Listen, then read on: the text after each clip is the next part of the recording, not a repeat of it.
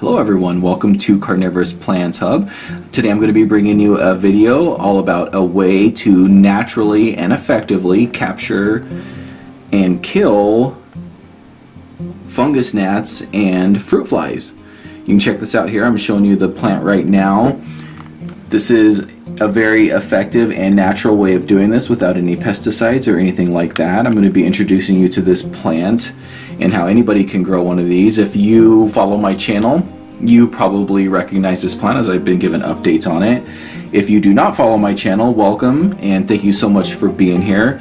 My goal is to start a carnivorous plant nursery someday, so make sure to subscribe to my channel and you can check out some other really cool carnivorous plants like Venus flytraps or some Sarracenia over there, but all kinds of different stuff. And go check out my channel and see if there's anything that you like. But there's a good chance that you arrived at my video today here because you are looking for a way to effectively and naturally capture and kill fungus gnats or fruit flies. And as you can see down there, these plants are doing a really good job of that. So let me introduce you really quickly here to the Pinguicula Soil. This is a Mexican butterwort. These plants are really cool, and they're some of my favorite carnivorous plants.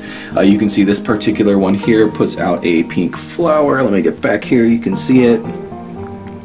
We're going to talk about this plant real quick, and we're going to go over some care instructions for it so you can know kind of what to expect with these plants and how to care for them.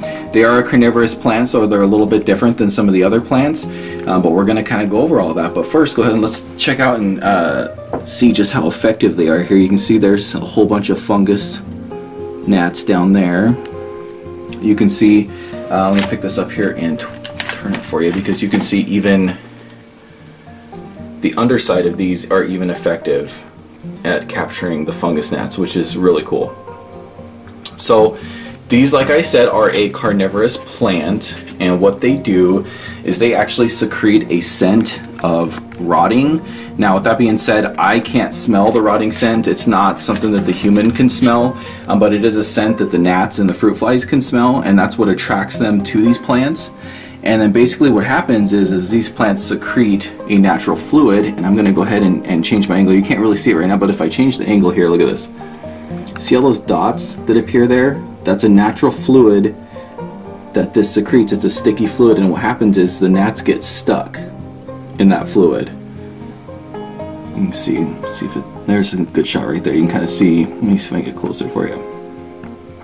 But you can see they come over to check out that smell, see what's going on, and then they get stuck in it. Really cool and natural way of actually capturing and killing these gnats. And basically what happens is this plant will eventually absorb all the nutrients from them, and it sort of acts as a fertilizer for these pings. Ping is kind of what we call them for short. It's a Pinguicula, but ping is what we call them for short, or you might see them also referred to as Mexican butterworts.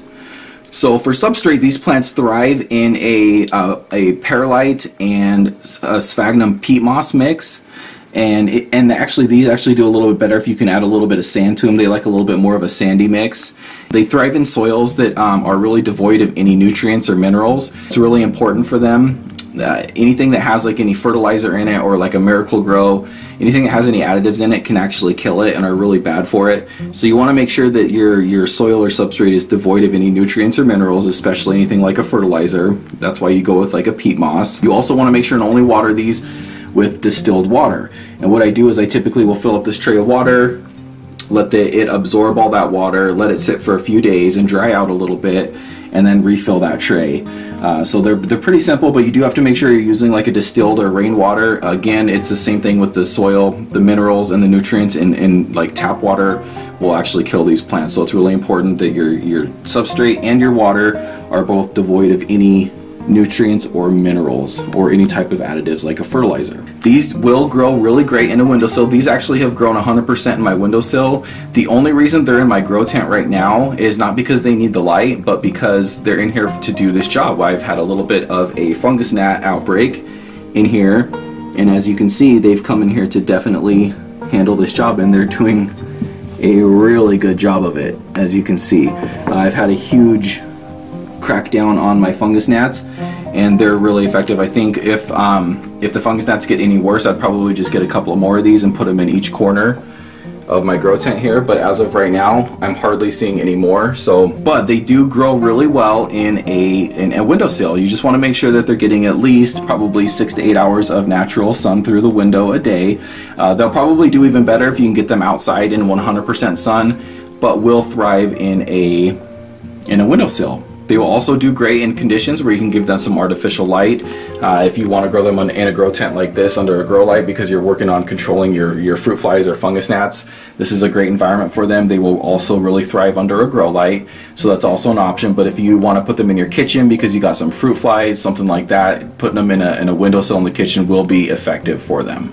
They do not have an actual dormancy period, but they do go through in the winter months. If you leave them in the natural light, they will go through what's called a succulent stage. So the leaves that they put out will be kind of small and harder, and they won't secrete as much of the fluid to actually capture the insects.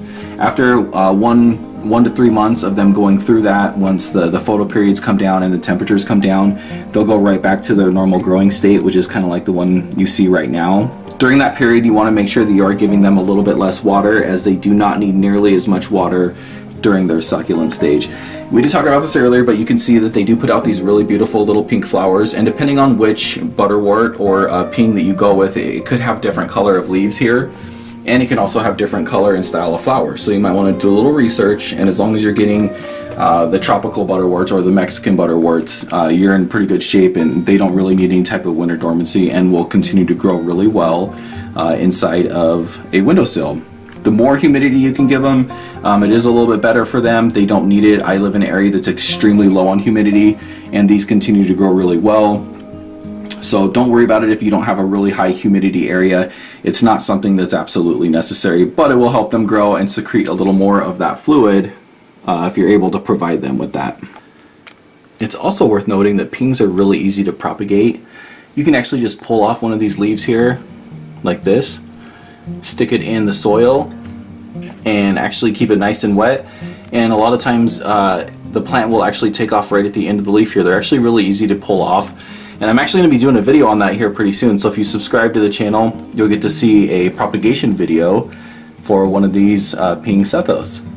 Now, instead of going to the store and having to buy more of these or having to order some online, you can just go ahead and propagate the ones that you have and create an entire farm of gnat and fruit fly killing machines. Let me know in the comments if you have any carnivorous plants of your own. Have you ever owned a ping or a Venus flytrap? Also, if you have any questions in regards to the care for these plants, throw a comment. I do try to respond to all my comments, so I will definitely get to you. Well, thank you so much for being here. I really appreciate it. If you like this video, make sure to give me a thumbs up and subscribe to my channel. If you want to check out more information on different types of carnivorous plants, including these beautiful Venus flytraps right here, make sure and check that out. And thanks again for being here. I appreciate it, and I hope to catch you again in my next video. Bye.